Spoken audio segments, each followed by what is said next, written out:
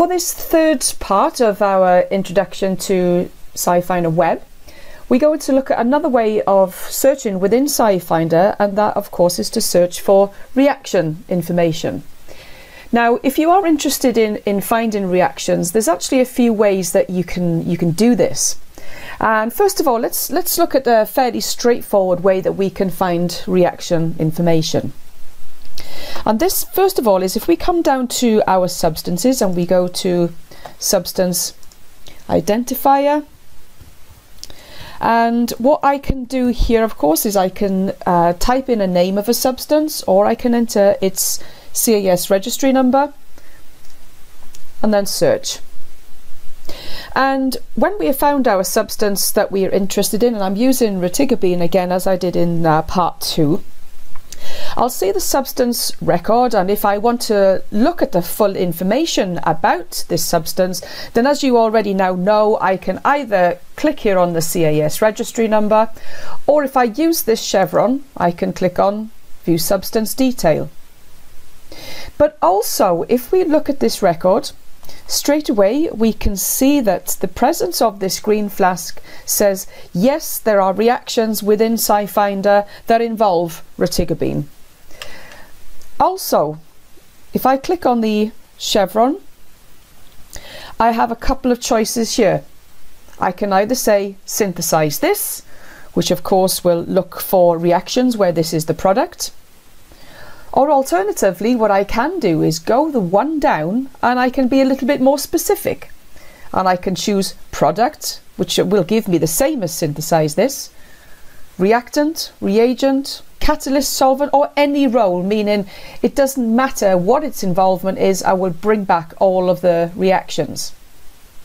But let's take a look of reactions where we looking to make this substance. So of course I can use either synthesize this, or I can come across here to product and I will get the same set of answers.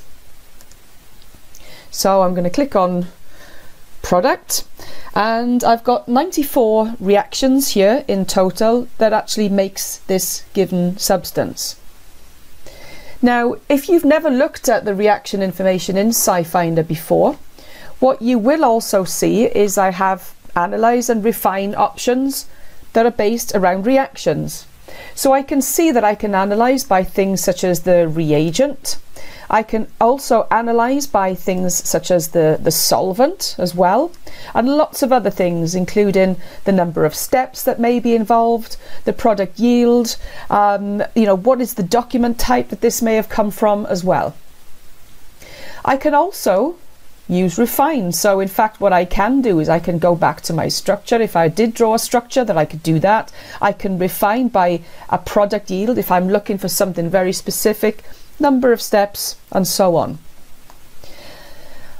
You'll also see that I can do some of this functionality right here by the sort by as well. It's sorted by a session number, so this reaction that we've got at the top will be the most recent that we have included into the SciFinder content. Or we can also change that to things such as sort by the product yield. Give me the higher yielding reactions at the top. And in fact, you can see for this first reaction now, we have 100% yield reported, and it started to drop down to 95%. So I can use this first way. If I know precisely what my substance is, then I can search for that substance and then click on either the green flask, or I can choose synthesize this and so on to give me my list of reactions. Now if we take that a little step further, then our second option of course is if we come across, and I'm going to go to reaction structure. I'm going to open up the editor, and as we've seen previously, I'm going to enter in the registry number for this so I can create this structure. Now the first thing I'm going to do when I've created my structure on the screen is I need to notify SciFinder what exactly am I going to try and do with this. And in fact we've got a couple of things that we can do here. First of all, there is the option to add a reaction role. So if I click this and I go anywhere on my structure, doesn't matter where, then I can choose product, reactant, reagent, any role, reactant or reagent. The other option is I can use my reaction arrow. And if I use this and I draw the arrow right here, then it's going to assume that I want to search for reactions where this is a product. So anything to the right hand side of that arrow will be seen to be in a product that I'm interested in.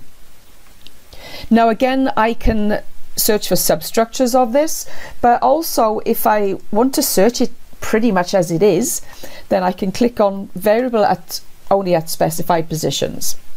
If I OK this and I search it, then in this case I actually get 125 reactions from my list, and that is of course because when we search by structure we also find charged forms, deuterated forms as well. So we will get some additional reactions when we search it by the structure. Now of course if we want to go to the absolute broadest way, then we can click on the substructure, and when I search for this I now jump up to 579 reactions in total. That will include my substance, any deuterated forms and so forth, and lastly of course where my substance, or what I've drawn, is embedded in a larger structure. So that is one of the first ways that we can maybe take something that we know and search for it either specifically when we go to the substance identifier, or if we also want to maybe allow for other things as well, if we use the reaction structure drawing as well. Now what I'm going to come on to next will illustrate a couple of the other features of searching for reactions in SciFinder. So I'm going to go back to my drawing window, and what I'm actually going to do now, I'm going to bring in a new reaction. So I'm going to take this, it's a fairly broad reaction as you can see, reactant, go into product, so I've got carboxylic acid to a carbamate group. First of all I'm just going to lock the rings on this, so that will prevent any other ring systems fusing onto this. Okay, I'm going to run this in its broadest sense now as a substructure search. So let's click on OK, and let's go ahead and run this.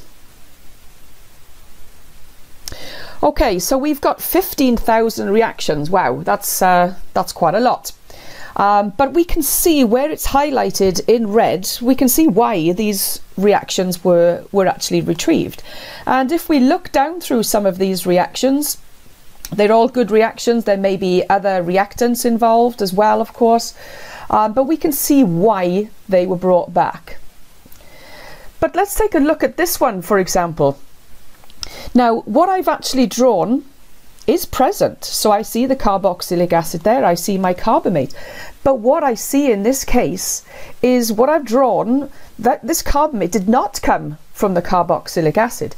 So how can we, say to SciFinder, we need to make sure that the reaction happens at this particular site. This is where the transformation needs to be. Well, in fact, there is something that we can do. And if we go back to our structure again, I'll do this a few times, so I hope you don't get too dizzy with this. I click on my structure, and what I can do is use what we call the map atoms. And if I click on map atoms, I'm going to mark this carbon and this one. That will say to SciFinder, the transformation is going to happen here, not anywhere else in my structure. So if I search this again, let's see what we get now.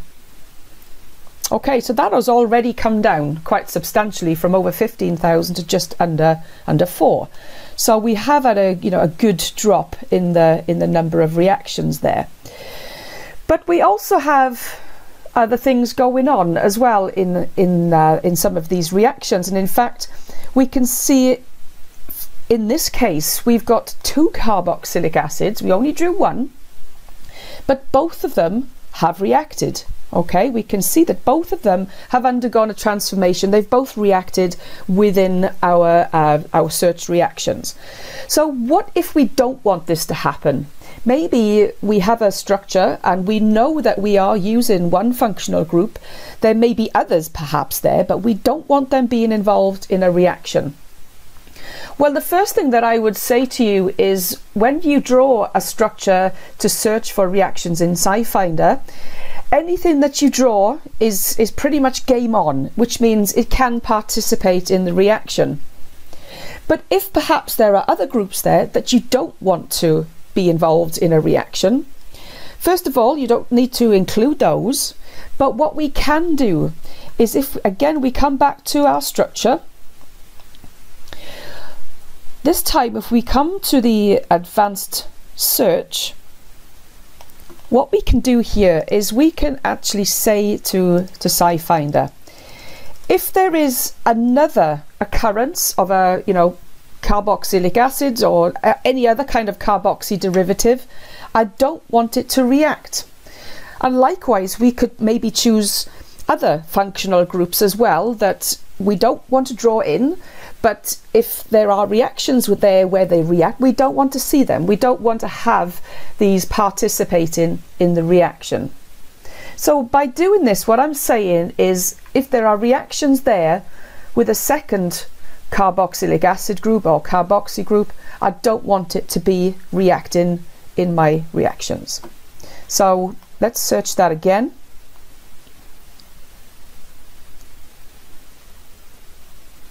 All right, and now we've come down to 1,500. So that's pretty good. But let's take a look at this first reaction that we have here. Again, my carboxylic is present. I can see it, it's also there in the second one. But that transformation, this carbamate is still at that same site. So how can I stop this? How can I stop this happening? So what I want to make sure that SciFinder understands is it is the carboxylic that is going to be participating in the reaction. And there's one other thing that we can do. If we come back now to our reaction once more, we can use this feature, which is to mark bonds to be formed or broken. And if we click on this, we're basically saying this bond is going to break, this bond will be formed. This also works if you have a reaction where maybe the bond changes from a double to a single bond. Then of course we can also do that. So we are basically saying there will be a change, whether it forms or breaks or changes its value. So if we search this now,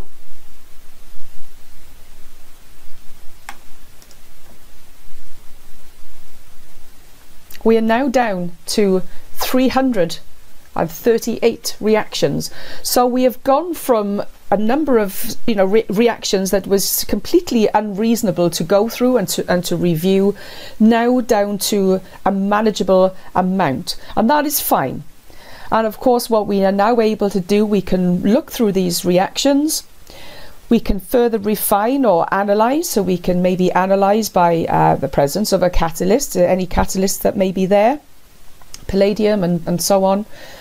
Or of course we can maybe also analyze again by things such as the solvents and bring our answer sets down a little bit further again there as well. So I hope this has given you some idea of a few other things that you can do in SciFinder, and particularly when it comes to searching for reaction information. Thank you very much for listening.